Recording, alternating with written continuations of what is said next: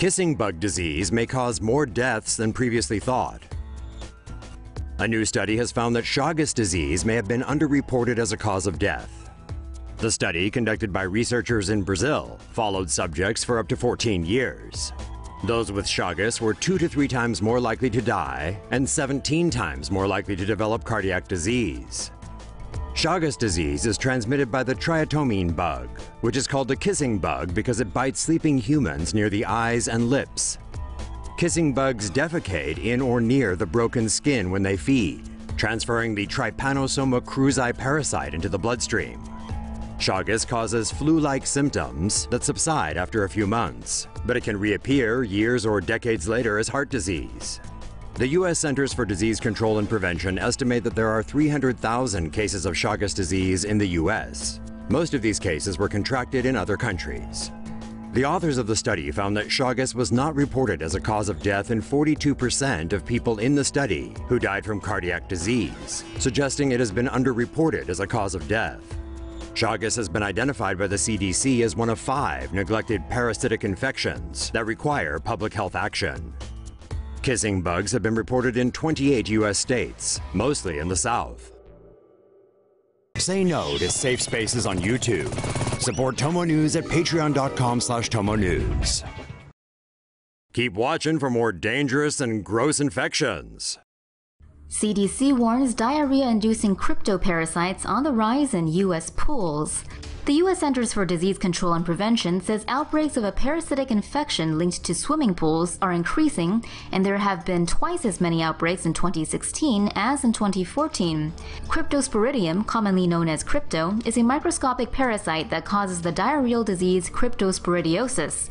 Even in properly chlorinated water, it can survive up to 10 days. Swallowing just a mouthful of water with crypto can make healthy people sick for weeks. It can cause stomach cramps, nausea, diarrhea, and can lead to dehydration. The only way to get rid of the parasite is by treating the water with extremely high levels of chlorine that are dangerous for swimmers. Ohio was one of the states with the most reported cases. A total of 1,940 people fell ill due to the infection in 2016. Those of a nervous disposition, look away now. A British holidaymaker is recovering from surgery after she came home from vacation with some unwanted souvenirs. The unnamed 46-year-old woman apparently picked up some nasty insect bites during a visit to the Ivory Coast. After 10 days in pain, she went to the hospital to get the source checked out. And that's when doctors realized she'd been infested with larvae from the parasitic TUMBU fly. The female TUMBU fly lays its eggs in soil or on damp clothes. Within about 2 days, the larvae hatch and wait for a chance to penetrate human skin. The larvae burrow into the subcutaneous tissue, usually on the back buttocks or backs of the limbs. Once inside, the parasites spend 8 to 10 days feeding on the host. It's around about this point that most people notice something is up and seek medical attention. But not everyone. If left untreated, the fully developed larvae will eventually force its way out of the skin and fall to the ground. The larvae will then pupate to become a fly, ready to continue the life cycle of the species. Of course, most people can't stand the pain and will ask for help long before the maggots push out of their skin. Maggots.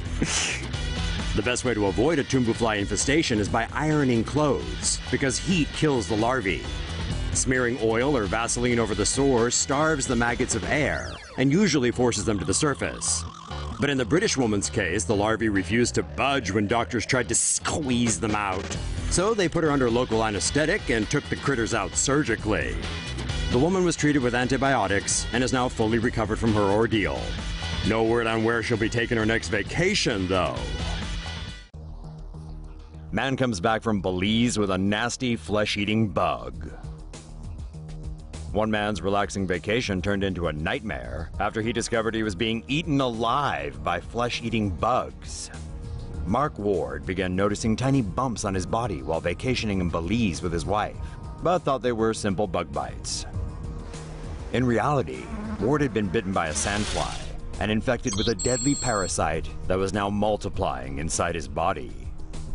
Within days, the bumps had developed into huge lesions, and Ward could feel the flesh-eating parasites ravaging him from the inside.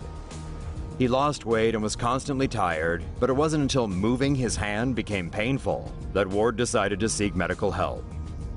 The couple tried getting treated in Belize, but soon flew back home to Arizona.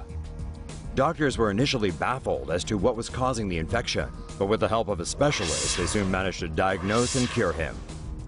The parasite that Ward contracted is not often found in the US, though other flesh-eating bugs like a brain-eating amoeba have recently caused panic in the South. Say no to safe spaces on YouTube. Support TomoNews at patreon.com/TomoNews. Nasty-ass worm takes 4 years to burrow through man's brain. This is Spirometra erinaceuropae, a tiny parasitic tapeworm native to Asia that can infect humans, causing a condition known as sparganosis. Disgusting little creature, isn't it? Drink some dirty water, eat a raw frog, or get too close to your cat or dog, and you too could soon be host to one of these little suckers. Once inside you, our friend, let's call him Spiro, will migrate to the tissue or muscle in your chest, abdominal wall, scrotum, or even your eyes or your brain.